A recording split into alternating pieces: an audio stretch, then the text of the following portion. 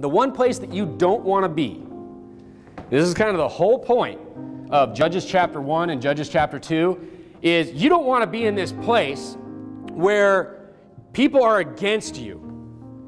You know, ironically, because of your faith.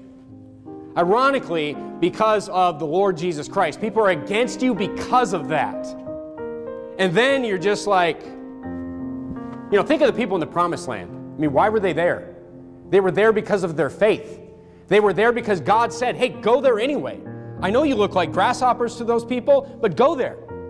Go there, and I will fight for you. They were there because of their faith. They went into the midst of all their enemies. They were there because of their faith, and then they just abandoned the Lord. I mean, think about it. Imagine getting to a place where because of your faith, you've taken this great move, and you've gone and you've made some moves in your life, and then you've just decided to just fall into sin and just forget the Lord. Where are your enemies now? They're all around you. It was the moving into the Promised Land that brought the enemies all around them. And I mean, it's beautiful irony when you think about it. They moved in on faith, and then they needed that covenant. It was like a force field. Think of it like that, sci-fi people. You know? And they needed it to hold it back.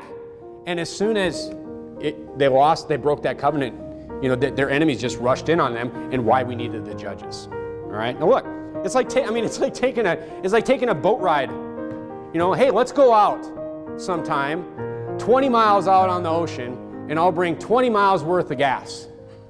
That's what it is. That's what people are doing, right? We'll drive out in the middle of danger, and we'll have enough gas to get us there. Hey, things are going great. We're out of gas. We're there. That's the good news. The bad news is we're out of gas, and we're going to die now. I mean, that's what people are doing. It's like jumping off a cliff.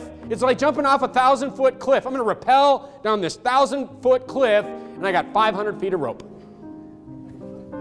What are you doing? Look, if preaching is like, oh, I go and I listen to preaching, and it's just like, oh, you know, oh, he's ripping on these people, he's ripping on these people, and it's like entertainment. It's like your replacement for TV. You're going to end up at that 500-foot rope. You're going to have 500 feet below you is what's going to happen. I mean, so pay attention. Pay attention. Great things are ahead, right? Get a 1,000-foot rope and let's go. That's the point of tonight.